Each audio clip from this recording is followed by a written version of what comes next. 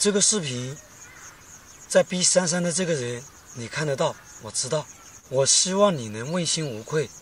大家好，我是大友。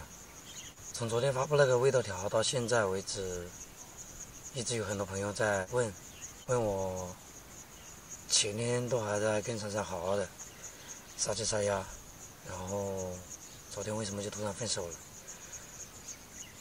其实这个事情说实话连我自己都始料不及，没有料到。说句心里话，我跟珊珊从去年10月份将近月底吧认识，然后到12月10号我去把她接过来。她之前一直在广东嘛，从相识到相知，从走近到走近再到走近，这一路走过来，说句心里话，发生的事情是真的挺多的。朋友们也都知道，我也没有瞒过大家。但是不管发生再多的事情，我们两个还是一路坚持下来了。因为有2个孩子，再加上我跟他现在有一个共同的孩子。可能大家还不知道珊珊多大，他跟我是同年的，都是属龙的，所以我跟他的性格是有点接近的，脾气性格都基本上相似。所以他有时候在想什么我基本上也都知道，有时候我在想什么他也知道。所以就对于很多男女朋友来说，不用去猜对方心里在想什么，因为有些事情不需要说，对方心里都能明白。该经历的经历了，该磨合的磨合了。虽然就5个多月时间，但是我真的没有料到我竟然最后会输在这么一个人手里。这个人真的不止大家没想到，连我自己都没想到，可能珊珊也没想到，也许是可能。之前的种种我也就不说了，大家看视频也都看得到。虽然说视频只有那么短短10来分钟，但是有些东西是真的装不出来也演不出来的。就像2个孩子喊珊珊妈妈，这一点很多朋友一直以来到现在为止都不理解。我就在视频里面我再说一遍，那段时间我在甘肃，然后轩轩贝贝在我回来的时候，他们2个也跟我说了，珊珊妈妈真的挺好的，对他们挺好的。因为人心都是相互的嘛，孩子看到珊珊对他们的好，然后再加上长时间缺失母爱，可能这也就导致他们直接喊珊珊为妈妈了。珊珊刚来的时候，我是跟轩轩贝贝讲，这是阿姨，珊珊阿姨。说真的，这种事不是我可以安排，也不是珊珊可以安排。为了拍个视频是真的没有必要。对2个孩子去做这种事情，仅仅是为了一个视频，做这种事情，说实话，良心会不安的。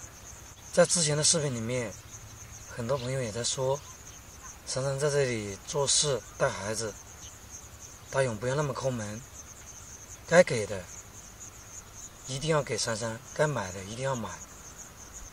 这一点我真的想说，我尽力了。说句心里话，我跟珊珊彼此是互相有感情的。我可以说，我罗勇可以摸着自己的良心说，我从开始出入社会到现在，我认识的女孩子，我对她是最好的一个。真的在珊珊身上我真的尽力了，我的能力大家有目共睹。珊珊从来到昨天她走5个多月，我也没去算过账，但是我给她花的钱，我大致估算了一下，不会低于5万。5个多月，说实话，我之前我也有想过放弃。第一次我跟她之间闹分手的时候，因为我能力只有这么大，她跟我提出来的那些要求，跟她对生活的要求，我仔细想过，我真的达不到。但是后来我还是坚持下来了。我想着一方面也是最重要的一个原因，有了小家伙。然后第2个原因是，只要我跟他一起努力，只要不是到绝境，都可以一起度过，一起去克服。所以我坚持下来了。包括昨天珊珊姐夫打电话给我，说我第一次去他爸妈家里给他红包少了。我真的想问一下大家，让大家来评个理。第一次去每人1600红包他爸妈，然后还有礼品，真的少了吗？对于我这样一个条件的人来说，真的少吗？如果少了，那他姐夫说的就是对的。打包每天晚上我一个人熬夜到3、4点，我没要你动手，我只是让你能做出改变，帮我一下。你改变不了，那我就让你帮我分担留言。我是真的尽力了，我尽我自己最大的能力了。毕竟两个人能分手，无外乎钱、感情基础，还有孩子嘛。孩子的问题我也就不过多的说了。还是那句话，有些东西演不出来。当然，我跟他都是爱婚，孩子或多或少做不到对待自己亲生的那样，这个我能理解。我之前在视频里面也只是跟珊珊说，尽量做到一碗水端平，也没有说必须要，因为这个都是为人父母的，哪有那么多必须呢？大家说是不是？尽量做到一碗水端平了，这就已经很好了。这对于所谓的爱婚的父母来说，真的已经算很好了。至于脾气性格那些，都是可以磨合的，这个都不是重点。说实话，我错就错在上次不该让珊珊一个人回永州。也许大家通过视频不怎么了解珊珊，但是知道我的。我这个人一直都是没什么主见，然后做事有时候犹豫不决。视频刚开始我也说了，珊珊跟我的性格是接近的。珊珊离婚比我久，我离婚是1年多认识的她，她离婚是2年多认识的我。其实本来2个离婚的人在一起，这并不违反什么常理。我的错在于没有确定，然后把他在视频里面公布出来了。然后他的错是他没有确定，他就贸然跟我过来了。然后我跟他一起共同的错是不该在没有确定、没有结婚之前就怀孕了。然后我还多一个错，就是不该在没有结婚之前没有及时的阻止勋勋贝贝叫珊珊妈妈。可能大家看完之后会骂我，还是那句话，骂就骂吧，错了就错了，言论自由嘛，哪能只接受好的不接受差的？这个我自己心里也知道。就接之前那句话吧，问题就出在我上次不该让珊珊一个人回永州，这也就导致了有些人钻了空子，而珊珊错就错在没有拒绝。这个我当着视频的面我都敢说，珊珊，这一点你错了。如果换成是我会拒绝，我会尊重你，但是你真的没有尊重我，这个我当着谁的面我都敢说。发生了这些事之后，我去面对了珊珊的父母，跟阿姨也提出来了，这也是大家一直在问的，为什么怀孕了不结婚，不先结婚再怀孕？其实我跟珊珊有提过，但是她当时考虑到就是什么，我现在经济不稳定，这对于一个女的来说，这种考虑也不是没道理的。所以我跟珊珊的答复是，再过一段时间我们2个一起努力，你觉得什么时候适合，咱们2个什么时候先去领证，然后该过的彩礼我把它过了，然后今年过完年咱们2个结婚。因为一家人1年不能有2兄弟一起结婚，这个我之前在视频里面也解释过。有些人要说我演戏也好，博同情也好，博取流量也好，我都不在乎了，是什么说什么。因为这件事情不给个解释，注定避不开。说到这里，有些朋友会问，那明知道是这样的结果，为什么当初珊珊在过来的时候不说清楚，要导致现在这种结果，伤害更多的人，伤害2个家庭？其实这个问题，珊珊在过来之前，我在刚认识她的时候，我就问过她，我说假如你前夫还回来找你的话，你会复婚吗？你会答应他吗？珊珊给我的答案很肯定，不会，我连见他都不会见。因为2个人在一起相处了10年，他们2个在一起相处了10年，能离婚，这个伤害不是一般的大，不是一般的失望。珊珊跟我说了，我也相信他。对于我跟我前妻，大家在视频里面都看得到，我能说到我就能做到，我跟他2个人就这样走到了一起。但是珊珊，你给了我承诺，又再一次让我失望，打了我脸，也打了你自己的脸。我真的想问，2个人在一起，日子是自己过的还是为别人过的？连我之前包括到现在我这么一个没主见的，我为了我们2个的事情，我没有听任何人的话，哪怕错了我都在坚持，你为什么就坚持不下去？我也不是说把责任推给你一个人，当然我也有我的责任，这个我自我检讨。但是在这次你过来之后，我当着你爸妈的面承诺了之后，你真的需要给我时间。这个视频在逼珊珊的这个人你看得到，我知道，我希望你能问心无愧。你是怎么跟珊珊说的？珊珊全部都告诉我了。在这几天时间，我基本上都在安慰她。作为一个男的，我在尽我所能，我在安慰她。你知道她每天晚上都哭。我作为一个男的，我真的心痛。我没有能力，我没有尽好我的能力，尽好我的职责去保护她，让她哭了，是在怀孕的时候哭了，而且不止一次的哭。我在做出最后一个决定的时候，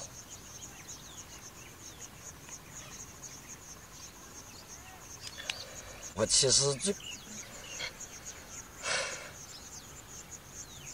其实也是最不好受的，因为就像之前那句话，我跟珊珊两个人彼此走近，在两个人彼此走近，两个人的心里，在两个人一起走到这条路的尽头。相信我跟珊珊两个人都不好受，但是当我问了他那个问题之后，他给我的答案，这个决定我不下，我也得下。如果我不下这个决定，我不做出这个决定，以后受伤害的只会多一个孩子，以后我跟他两个家庭勋勋贝贝会受到更大的伤害。我想明白了这一点，所以我选择了退出。可能有些朋友会骂我无能懦夫，自己爱的人为什么不去争取，为什么不坚持？我能跟大家说的是，如果我坚持，两个人走到最后，伤害会更大。因为我当时我是这样问珊珊的，你前夫现在在逼你，他们两个一起的孩子14岁了，他前夫42岁，身高1.6米多一点，没有珊珊高，经济呢一无所有，在工地打零工。所以我说，我没想到的是我能败给这样一个人。我再无能，我没有这么无能。这个男的之前上次珊珊回永州，他堵住珊珊，逼珊珊回去，说我跟珊珊的孩子是野种，要珊珊回去跟他生二胎。珊珊在跟我说这些的时候，我真的觉得这个男的有点可笑，比我还可笑。这个不仅仅是我要问你，珊珊也问了你，拿什么来养？而你的回答仅仅是有钱就用，没钱就不用。你不觉得作为一个男的你很失败吗？但是珊珊你更失败，你明知道这个男的不可取，你竟然还偏向了那边。我到现在为止我还不理解的就是为什么珊珊你会做出这个决定。我当时我问了珊珊，如果你前夫继续拿你孩子来逼你，你是回去他那边还是选择留下我这边？这个小家伙虽然还没出生，但是也有4个月了。珊珊当时给我的答复是，他想打掉这个孩子，因为他孩子在他心里是最重要的，超过所有人。他知道他回去也许是错的，但是他放弃不了他孩子。我也在跟他说过，女孩子14岁了，他爸爸做不了他的决定，他懂事，他有自己的分辨能力，你不应该再被你前夫所威胁。我最后我都跟珊珊一而再再三的在说，如果你真的要回去解决这件事情，我陪你，有什么事我挡在你面前，大儿子你去见，你去解释。如果那个男人他敢来逼你，我帮你挡，他逼不了你，我也是男的，既然我选择了你，我就要为你挡下这些事情。我没想到你还是让我失望了，你竟然回答你要打掉这个小家伙了，你不能放弃你儿子。所以我思考了一晚上，如果不退出，伤害的是更多的人。因为真的看你一天一天每晚上在那里哭，我真的受不了，我比你还痛。那个人你也听着，你的家庭条件我亲眼所见，你的为人是珊珊跟我讲的。我知道做出这么一个决定，大家会骂我，骂就骂吧，我接受，因为事情的确是我做错了，我没脑子，让宣贝再一次受伤了。也许像有些朋友说的吧，带着2个孩子是真的不配去拥有感情，这一段的感情真的失败得很彻底。这个原因让我自己都觉得可笑。最后再跟珊珊身边的有些人说一句，有些事情不是你们看到的那样，也不是你单方面的听到的那样。我希望有些事情你们要适可而止。我罗勇敢说敢认，如果不信，好好去问问那个男人，去问问珊珊。在这里，珊珊，我祝福你，我犯下的错我会买单，小家伙，我也做出了补偿，可能不是很多，但是你提出来的，我答应你了，我也满足你了，所以咱们两个以后彼此过好各自的生活。你既然做出选择了，那就祝福你。轩轩贝贝，我自己犯下的错我会去弥补，可能是没用，但是有总比没有好。这个视频真的特别负能量，想知道的朋友们可以看完，不想知道的朋友们也可以不看。我买车借钱这件事，朋友们一直不是在笑我吗？说我没有能力，为什么还要去做超出能力范围之外的事情？我可以很负责任的跟大家说，如果没有认识珊珊这件事，我买车根本就不需要借钱。现在大家明白了吗？有些东西我只是没有在视频里面跟大家讲。刚刚有一点我忘记说了，我在这里再补充一下，那就是珊珊的姑姑。我第一次去可能给您包的红包有点少，但是我想说句实话，轩轩一个7岁的孩子，您作为一个长辈，您真的不应该那样去看待他。事情是这样的，我让朋友们来评评理，因为我想着轩轩贝贝都喊珊珊为妈妈了嘛，我们两个也在一起，所以去年春节轩轩贝贝收到的红包，我全部让轩轩贝贝给珊珊了。然后轩轩可能开学之后，他有时候想买零食，然后我不是看到他还小嘛，我就没有给零花钱给他，然后他就去那个衣柜的抽屉里，珊珊有时候新年就放在那个抽屉嘛，他就拿了2次钱。当然这个钱我后来因为这件事我也教育了轩轩，然后也把这个钱赔给珊珊了。但是珊珊，你真的不应该把这件事情跟你姑姑讲，一个7岁的孩子你怎么忍心？大家知道他姑姑说什么吗？让珊珊在我这里的时候把银行卡保证好，免得那个孩子又去拿，到时候就得不偿失了，那损失就大了。我想问你是卖子女吗还是怎么样？得不偿失的。一个孩子拿珊珊的银行卡，拿您子女的银行卡能去干嘛？他没有密码，他又不懂刷卡，他能干嘛？而且轩轩从来没拿过我的银行卡。您不觉得您这样看待一个7岁的孩子，您把一个7岁的孩子当贼，您不觉得有点过了吗？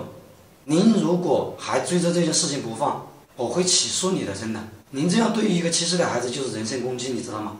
我让大家评评理。我作为父亲，轩轩做出那种事是我的失职，所以我教育他了，我也开导他了。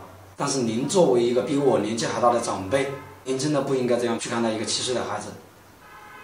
7岁的孩子是懂了一点事，但是懂不得全部。我相信您也是有孙子的，这件事情我很气愤，真的。我之前跟珊珊提过，珊珊没有说话。我把这件事补充到视频结尾，我希望所有的东西，所有的事都能到此为止。